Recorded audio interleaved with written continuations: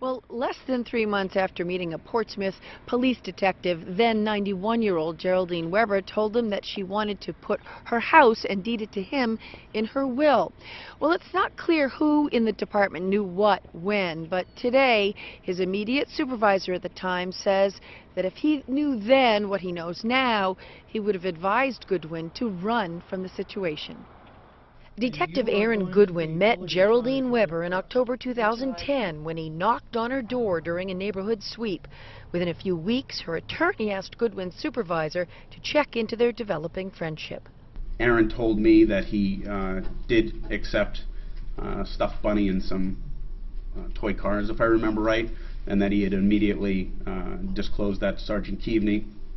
I felt that there was no evidence of bad intent or that he was trying to get in there and fleece this old woman. I really believe that he was looking out for her best interests.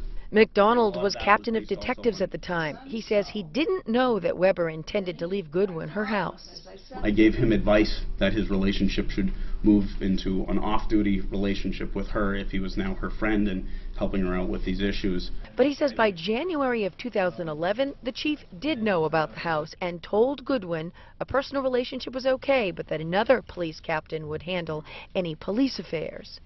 To be clear, the understanding was that whether Aaron inherited, another stuffed bunny or he inherited a bunch of other stuff or a house, it wasn't our deal anymore. He called it an odd situation.